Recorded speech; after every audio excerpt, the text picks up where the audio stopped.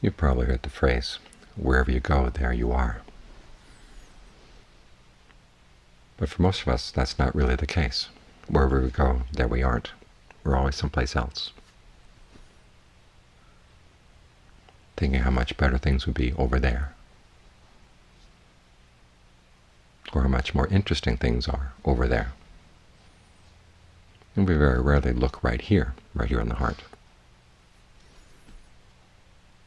And yet this is where all the issues in life come from, what's going on in the heart right now. And meditation means being willing to look at what's right here, right now. And it really goes against the grain. We're much more interested in pointing the finger at something else. The problem is someplace else. The solution is someplace else. The mind is often like a politician who's very clever at, when the fingers are being pointed at the politician diverts everybody's attention someplace over there. And of course, in doing that, whatever the actual problems are never gets solved.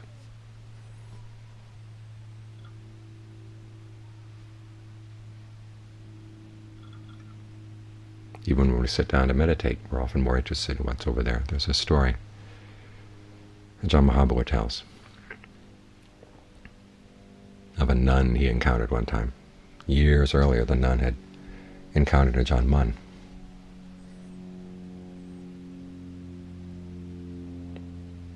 And after sizing her up, Ajahn Mun told her not to meditate.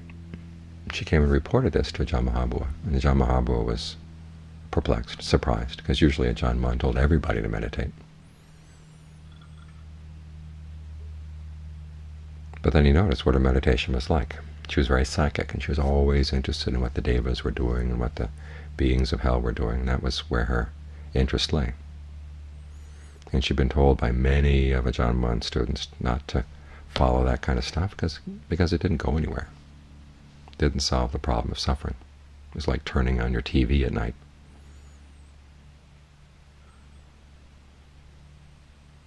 And yet she'd never listened to these people. She hadn't even listened to Ajahn Mun. She kept on meditating. I'd like to have visions of devas here and devas there.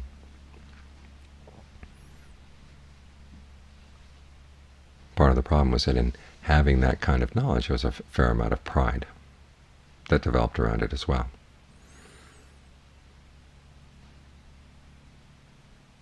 And it took someone of Ajahn Mahabua's caliber to finally get her to turn around and look inside her own mind, to see that that's where the real problem was.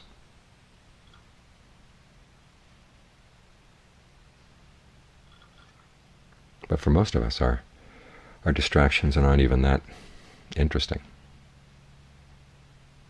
Just common, ordinary, garden variety distractions. Right here is no good, someplace else should be good.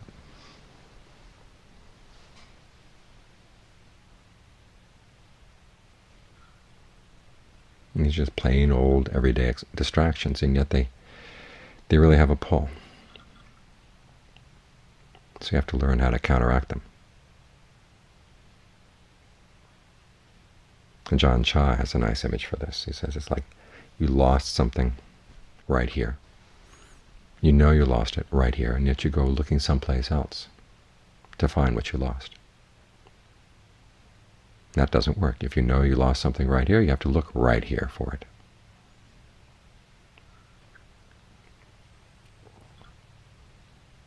So what's lost right here is our awareness of what we're doing, creating suffering right here.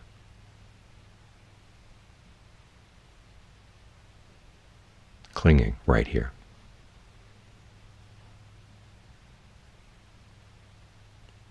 Letting things totally out of control right here. And so in the beginning of the practice, we have to learn how to look right here, even though we don't like what we see when we look right here. The mind is all over the place. Things are not as calm or as rapturous or as wonderful as we'd like. It's like a bad TV show. You want to change the channel to something that's more interesting. And yet that's the whole problem. We're always changing the channel.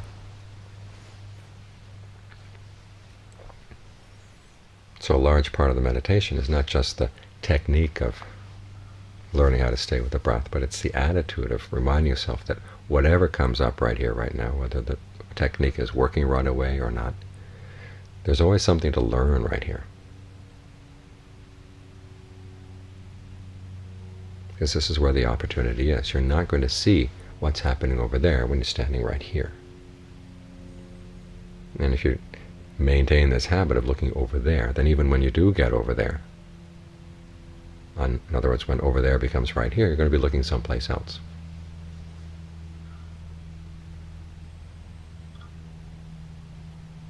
Because what you see over there when you get there is going to be pretty much what you see right here, right now. So you have to learn how to watch it. Learn how to look at the mind in a way that actually helps solve the problem instead of compounding the problem.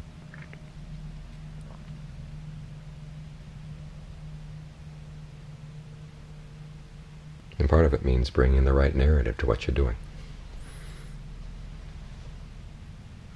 Learning to look at the events in the mind simply as events in and of themselves requires that you have the proper attitude. If you bring in the narrative of just being upset with yourself or down on yourself, that's not conducive to seeing things as they actually are. So you've got to have some appreciation for the fact that here you are, learning how to bring the mind under some control. And even when it's not as pleasant or as absorbing as you'd like all the time, at least you're engaged in something really worthwhile. And that in and of itself is something to congratulate yourself on. As the Buddha said, it's a sign of a wise person.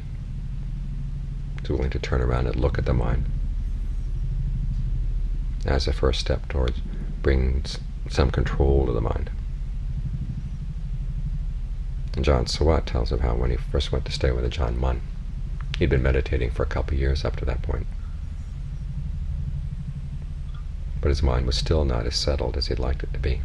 And so he complained. It's one of his first things he said to Ajahn Mun. He said, my mind's all over the place. And Ajahn Mun said, well, at least you're aware of it. This is actually one of the things you learn in mindfulness practice, is learning how to watch a scattered mind, a distracted mind, to recognize it as a scattered mind, as a distracted mind. It's a step in the right direction. And Ajahn Sawat took the advice very well. He realized that Ajahn Mun was basically giving him encouragement. He wasn't saying that you just learn how to accept the distracted mind and not do anything with it, i.e. you're not practicing radical acceptance here. You're accepting the fact that this is the way things are right now, but you're learning about them so that you can begin to see where you can get a handle on them. And it's going to be awkward. It's like learning a new language, going into a new situation where things are unfamiliar. The immediate reaction is always, I want to go back to the language I've already mastered, or to the situation I'm already familiar with. But you don't learn that way. You don't grow. You grow by putting yourself in a situation where it's awkward, and you want to learn from it. And you have the right attitude, i.e. I'm going to learn from my mistakes. It's natural. I'm going to learn. I'm going to have mistakes. It's natural that things are going to be difficult for a while. But this is a skill I really want to learn.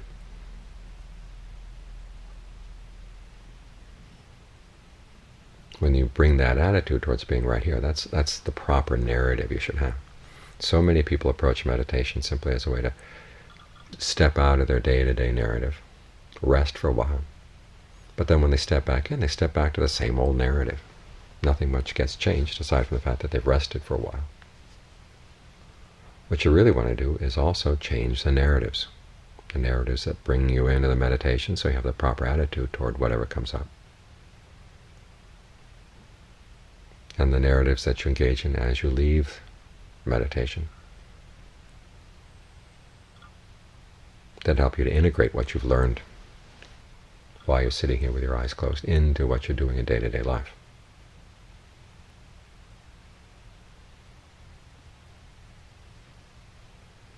And one of those narratives is that you learn by watching whatever comes up, whether you like it or not.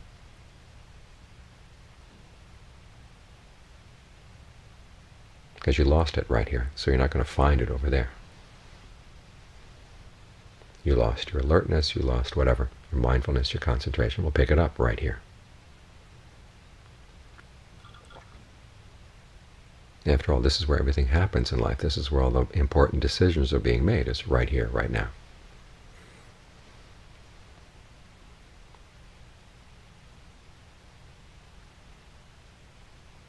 So you can't let the pointing fingers right here, right now, pointing off to the right, off to the left, you can't let them distract you. Look at the fingers. That old koan about the Zen master saying, don't look at the finger pointing to the moon, look at the moon. Well, you better look at that finger, because maybe it's not really pointing to the moon. Examine the finger. See what its agendas are. Why is it distracting you? Asking you to look someplace else. And if you can learn how to sit with these states of mind, after a while they'll open up.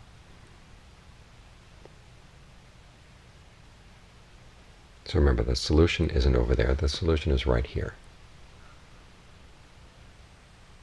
Right here in the heart.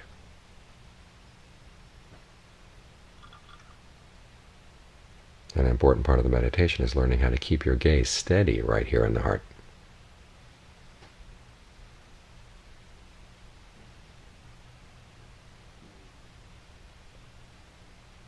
To resist that constant temptation to look over there. So whenever that comes up, remind yourself, no, right here. The thought that once you look over there, that's something you've got to look at right here.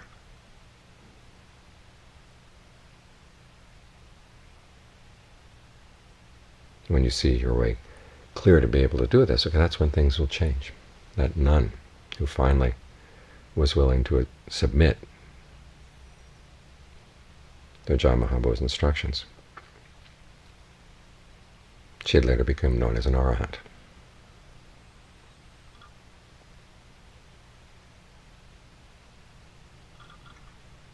She didn't have much education, but when she finally realized that this is where the problem is right here, she was willing to turn around and focus on it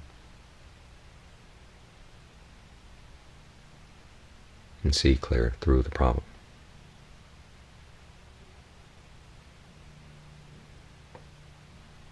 And that's the only place you're going to see through the problem, is right here. So even though right here may not be the way you want it to be right now,